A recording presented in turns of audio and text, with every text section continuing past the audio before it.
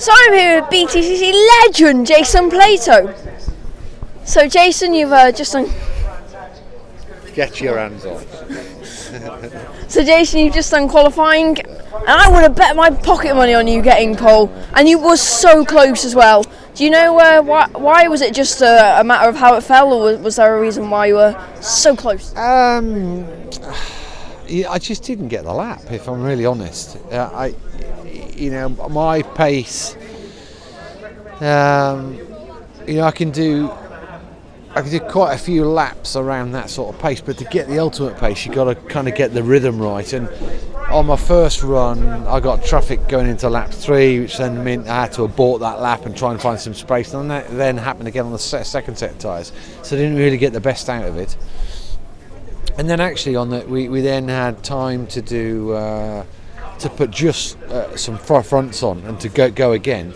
And that normally doesn't produce a balance, which it didn't, but it can sometimes produce a lap time. And I was up on my last lap and I made a mistake.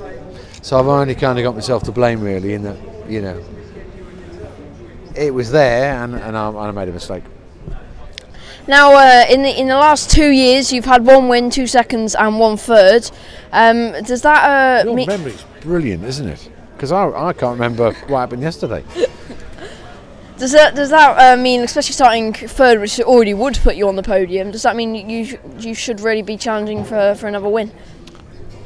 Yeah, I should be having some wins around here this weekend. I mean, I'm not surprised at Colin's pace, because obviously we sit in there and everybody helps each other. I'm a little bit surprised at Gordon, actually. Gordon's produced a very good lap time. So we need to have a look at how he's produced that lap time.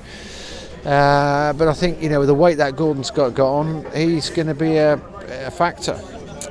We know that when we put weight in our car, it improves the balance. And we also know that when we tested here at the media day, we were on maximum ballast. So I think we're in good shape for definitely for some podiums. Obviously, if there's a win there, then I'll be trying for it. But of course, we've also got to keep,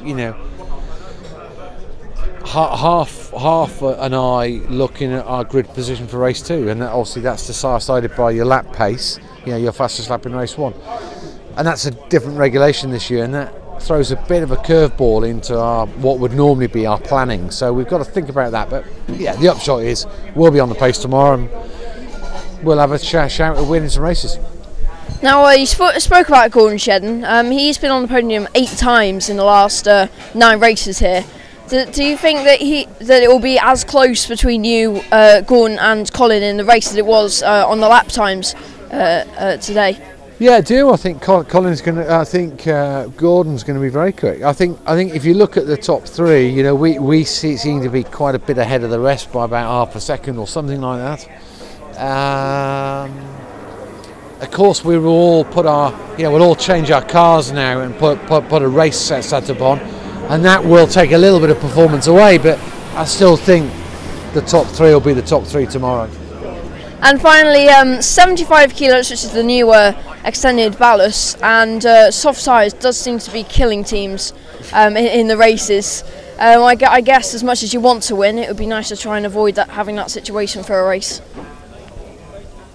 Yeah, unfortunately, if you want to do well in this championship, you're going to have to learn and set the car up to work well with big ballast and on the soft tyre.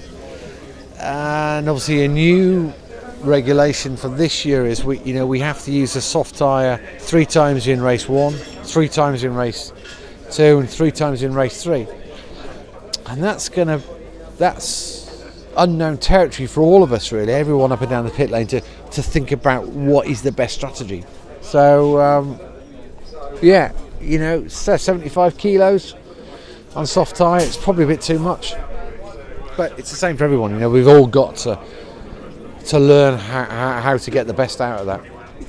Okay, thank you very much for your time, Jason. I look forward to seeing you on the top step of the podium tomorrow. That's very kind, thank you.